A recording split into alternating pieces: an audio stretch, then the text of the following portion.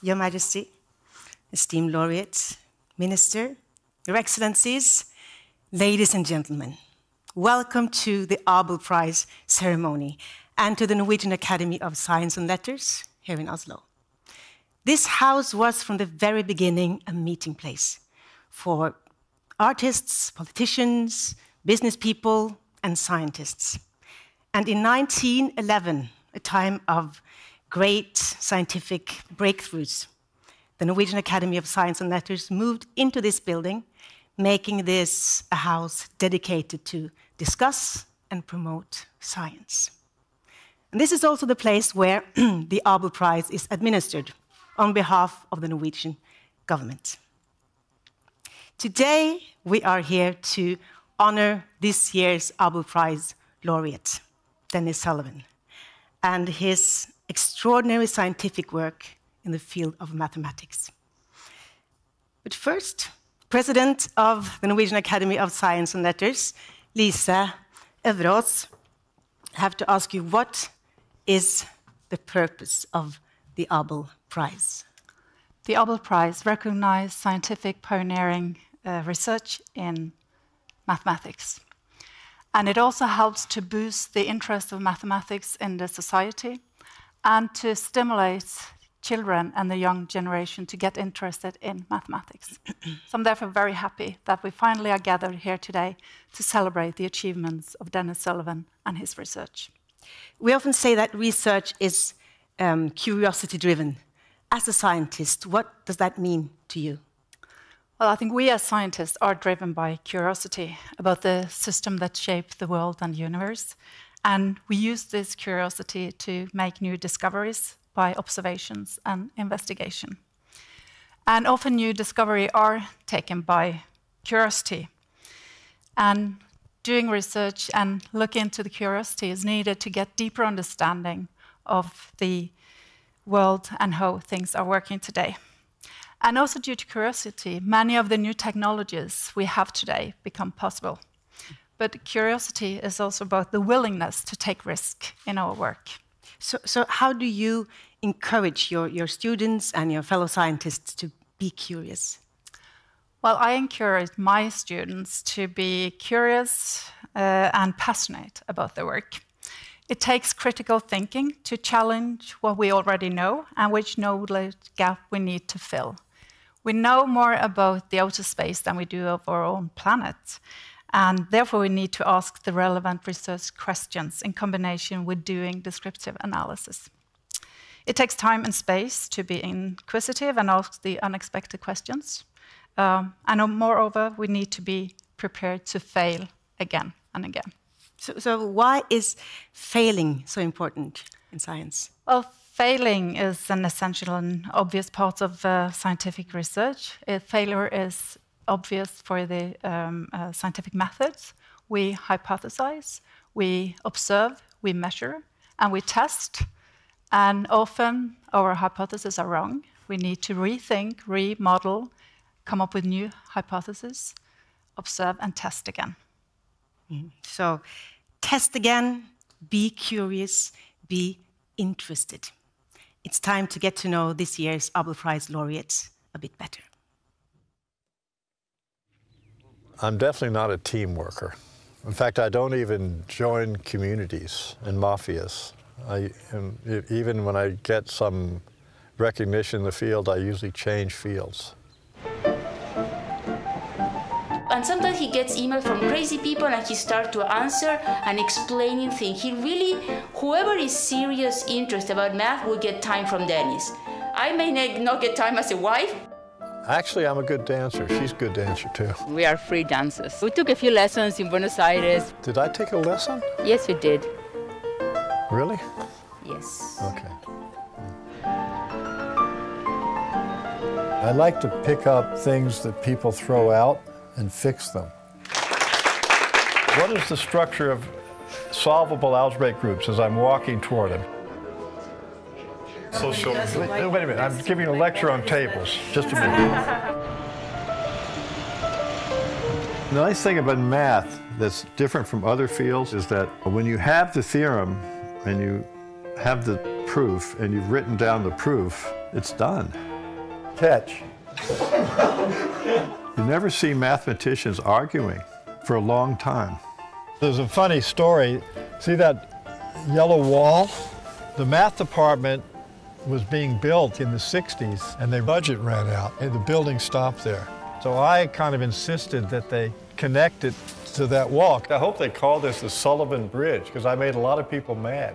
Here's my favorite equation. If you have a plate, it has boundary. Notice the boundary doesn't have any boundary. That's that equation. The boundary of something is 0. Actually, I'm not that interested in the personalities of the mathematicians. Not even my own. I'm interested in how they think. When you know a person's work, you know a lot about how they think. And it's almost indecent, like seeing them without their clothes. But it lifts to the 5 skeleton here. But there's no 5 skeleton, there's only a 4 skeleton. Isn't that fantastic? So we get a lift. It's fantastic. Thank you. At Columbia, and I was passing by, I looked in the door, and I saw a famous mathematician. There was a big empty blackboard, and they were standing at this big empty blackboard and sort of pointing at it and talking very excitedly. And I was looking on the blackboard, and here's what was on the blackboard. And it was... I thought, there's something going on here that I haven't quite appreciated in mathematics. We work on questions together, and then I don't think about it when I'm not with them, because then I would be doing it, or we'd be doing it as a joint paper. If you have a leaf that goes around and comes back near itself, like this. So that's easy. Just forget about that. And then I work on this stuff I don't talk to students with. Not necessarily a good place to write a thesis. It's this Navier-Stokes problem. Not now, since the 90s. The 2-word sentence that made sense to me about the secret of life, to be happy, you know what it is? 2 words. Be interested.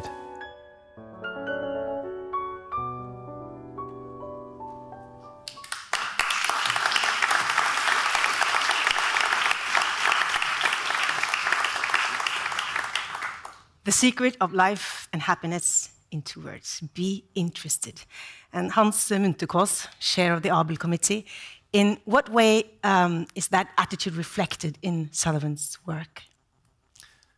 Be interested. I think it has been a guiding star in all his career. He's a maverick going his own ways, and he has always been driven by what interests him and successfully changed field many times. So I have a small story about this, which I find quite amusing. So in 1971, Sullivan was visiting Berkeley. It was in the height of the student revolution, student uproar in Berkeley. And this math building in Berkeley, Evans Hall, it's this brutalist type architecture. And the students, they were illegally painting the walls with colors to cheer it up. So then he found interest in a young bearded student who was making a mathematics painting on the wall. And he joined in, and he filled in the details, worked 2 days with this student to fill in the details of this mural. And this student was Bill Thurston, who later got the Fields Medal for his understanding of 3-dimensional spaces. And Sullivan learned a lot about Thurston's idea by joining in on this mural. So follow your interest. Takes you a long way. So this prize is awarded based on a recommendation from the Abel Committee that you share. Take us through the process from nomination to recommendation. Yeah, so the Abel Committee consists of a Norwegian chair and 4 distinguished international mathematicians who are nominated by the International Mathematical Union and the European Mathematical Society. And we meet 3 times in the fall. In the first meeting, we take a bird's eye view of mathematics, looking from upside and down and looking at various topics, see what is interesting, what has been going on over the last 30 years. And then we focus in on certain areas, on certain persons. We ask for referee reports, and it's interesting work to really get into the works of many types of mathematics and look at it. The last 2 years has been particularly difficult for us because we didn't meet physically for the last 2 years. We've been meeting on Zoom, virtually on Zoom, and it's not the best forum to discuss this kind of things. So it has been difficult, and I'm really happy now to meet my committee. Some of them I meet for the first time here now, and I'm grateful for the devoted and hard work they've been doing. So I would like to thank my committee, consisting of Alex Lubotsky, Subhash Kott, Parimala Raman, and Ulrike Tillmann. And now, Hans, it's time to explain the decision of the Abel Committee. Your Majesty, Abel laureates, ladies and gentlemen, it is with great joy we today celebrate the 2022 Abel Prize to Dennis Sullivan for his groundbreaking contributions to topology in its broadest sense, and in particular to its algebraic, geometric, and dynamical aspects. Topology was born in the late 19th century as a new qualitative approach to geometry, studying shapes of spaces, such as our own four-dimensional universe and abstract mathematical spaces of any dimension. In topology, a circle and a square are the same, since the circle can be continuously transformed to a square. The surface of the Earth and that of a donut are different, as the donut has a hole. The surface of this bottle is yet another space. In such a universe, an astronaut traveling around the loop returns home reflected, with her heart on the right-hand side. Developing a precise language and quantitative tools for measuring the properties of objects that do not change when they are deformed has been invaluable throughout mathematics and beyond, with significant applications in fields ranging from physics to economics to data science.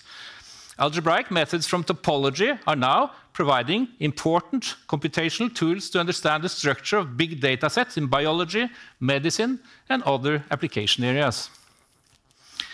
Dennis Sullivan has repeatedly changed the landscape of topology by introducing new concepts, proving landmark theorems, answering old conjectures, and formulating new problems that have driven the field forwards.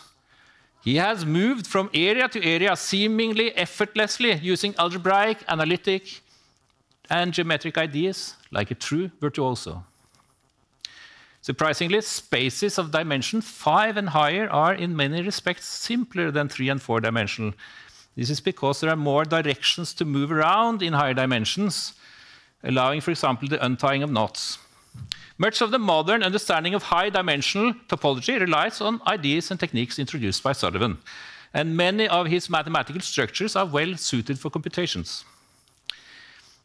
Apart from topology, the other major area of Sullivan's work is dynamical systems, describing motions of objects in a space.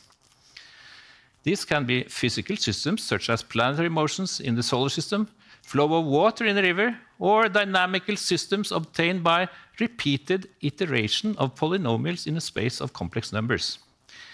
The remarkable beauty of such complex dynamical systems became visible with computer graphics in the 1980s. Dynamics of simple quadratic polynomials yields Julia sets with intricate fractal geometry. Sullivan solved long-standing open problems in complex dynamical systems and introduced a tight relationship between these and Kleinian groups. Dennis Sullivan's insistent probing for fundamental understanding and his capacity to see analogues between diverse areas of mathematics and build bridges between them has forever changed the field.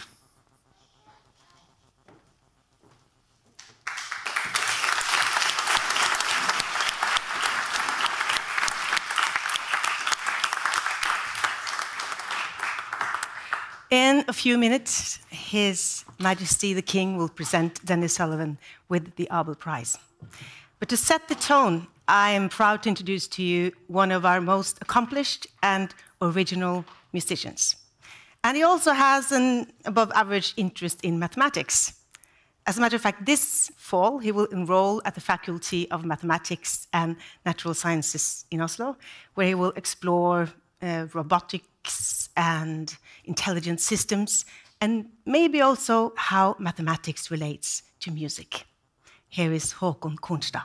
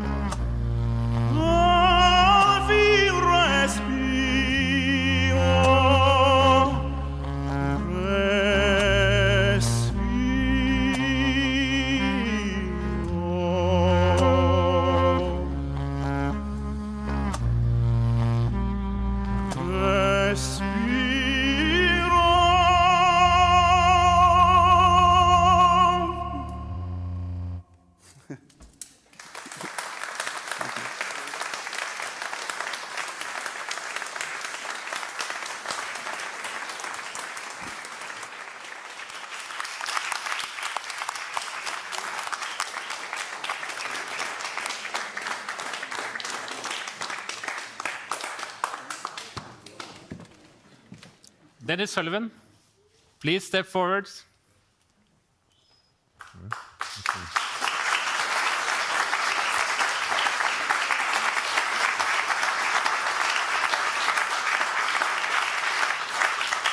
I now have the honor to ask His Majesty Kong Harald V to present the Abel Prize 2022 to Dennis Sullivan.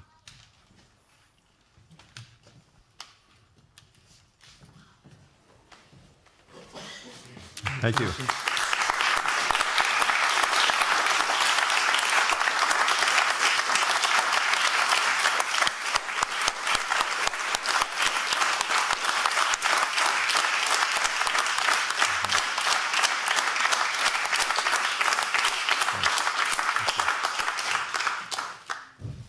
Okay.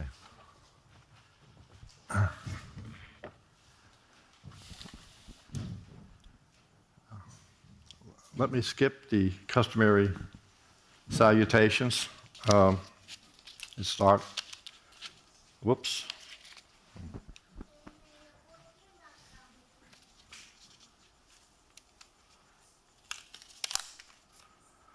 So, I'm not going to say the word that starts with M during this small talk of a few minutes. So Niels Henrik Abel, by the age of 18, was fascinated and working hard on unraveling one of the mysteries of what I will call the logic of numbers. He also, on his path to unraveling this, probed the logic of space. So the problem is the logic of numbers, but he probed the logic of space with his abelian functions. We say abelian, not Abelian, abelian in math. And before Abel and since Abel, this exploration of the field of space and numbers, of the logic, this exploration of the logic of space and the logic of numbers has developed with many devotees, with much understanding, and with many uses. And interestingly enough, all along the way, at least in my 60 years of experience, and so I imagined before, all along the way, young children, from the youngest to the very young children, enjoy the beginnings of the logic of space and numbers. The toddler is not playing, he's working, he's exploring space. Slightly older, starts counting. So every child enjoys the logic of numbers and space. Now, I mentioned it has many uses, but one utility of this logic of space and number has yet to be appreciated and used, although the word was mentioned before: critical thinking. So in this logic of space and number, statements must be formulated so that they have clear meaning to everyone. And once the statement has clear meaning to everyone, then, and only then, one can, I should say, make a critical analysis of the evidence for the truth or the not truth, falsity, of the statement, which has clear meaning to everyone. So this is a kind of critical thinking that evolves because space and number are so simple in the beginning in some sense, and then you slowly build up from there. Everything can be clear. So The idea is that if we keep these children interested in the logic of space and number, and they develop this concept of critical thinking, wouldn't that be wonderful if everyone had the ability to do critical thinking? So I shouldn't have said that, but I mean, that's the obvious conclusion.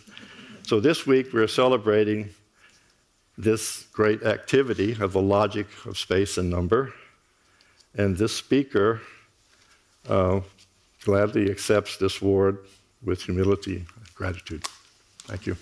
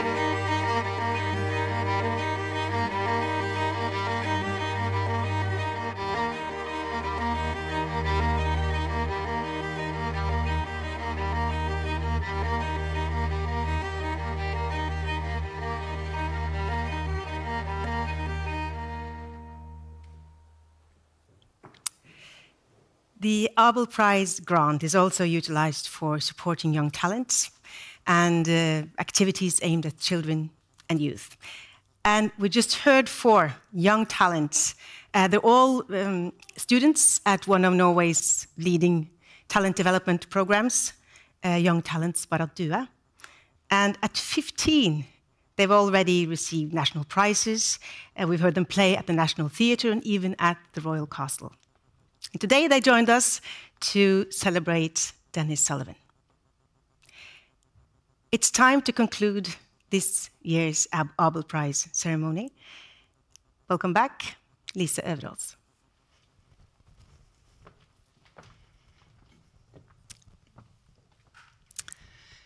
Today is a great day for the field of mathematics and for the society at large. Today we honor great achievements. I would like to extend my warmest congratulations to Dennis Sullivan, Abel laureate for 2022. Your scientific contribution to the field of mathematics is of great value to us. In addition, a heartfelt thank you to all the laureates present here today, in addition to Dennis Sullivan: Andre Smeredi, Hillel Fürstenberg, Gregory Margulis, Laszlo Lovas, and Avi Vidgersen. We appreciate your presence today and are grateful for being able to celebrate together with you all. I would like to take this opportunity to thank everyone that has contributed to the Abel Prize's continued success as we mark 20 years since the Norwegian government established the prize. In fact, it took more than 100 years to have a prize named after the mathematician Niels Henrik Abel. A working group brought the idea of a prize back to life in year 2000, and their hard work succeeded. The International Mathematical Union, the European Mathematical Society, the Heidelberg Laureate Forum, the Abel Committee, the Abel Board, the national and the international communities have all contributed to establish a highly recognized international prize in mathematics. I would also like to thank the chair of the Abel Committee, Hans Munthe-Kaas, for your excellent work, and to welcome Helge Holden as our new chair of the committee. In addition, I would like to thank Jon Grue, the outgoing chair of the Abel Board, and welcome Ingrid Glad as our new chair. I thank you all for your contribution, and we are all grateful for finally being able to celebrate together today. Thank you.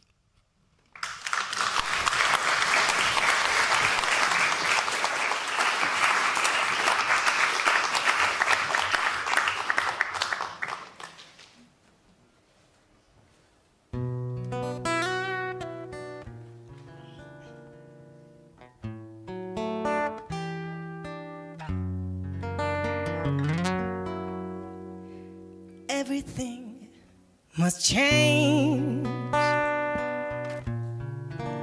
Nothing stays the same. 'Cause that's the way of time.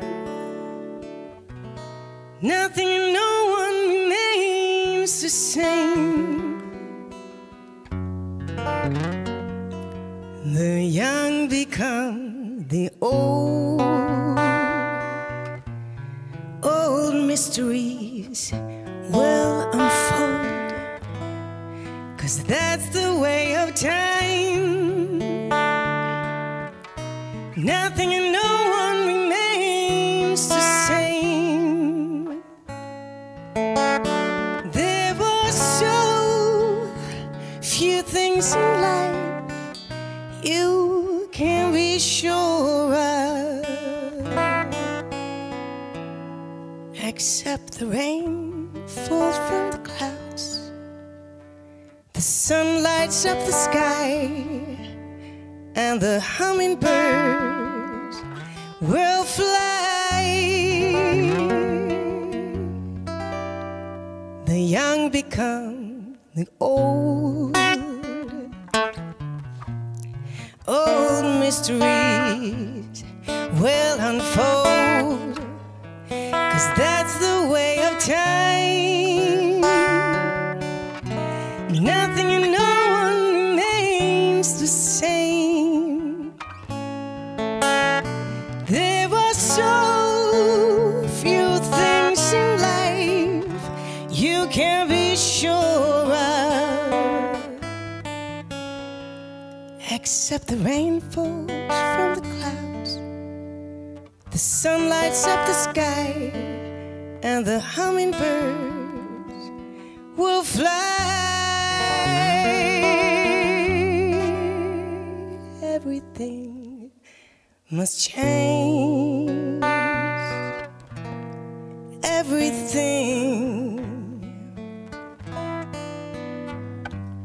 Everything must change.